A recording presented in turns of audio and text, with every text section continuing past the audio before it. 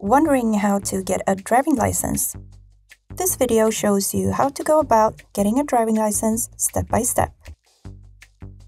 The first thing to do is to apply for a learner's permit. You can do this at transportstyrelsen.se.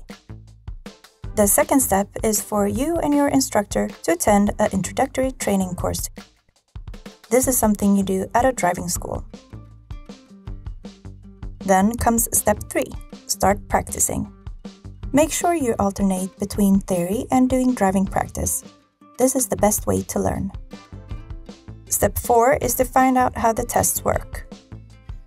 Doing this well in advance will give you confidence and allow you to prepare as effectively as possible.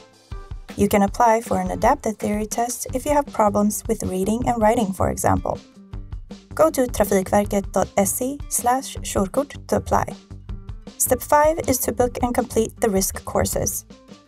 You have to have completed Risk 1 and Risk 2 before taking the theory test.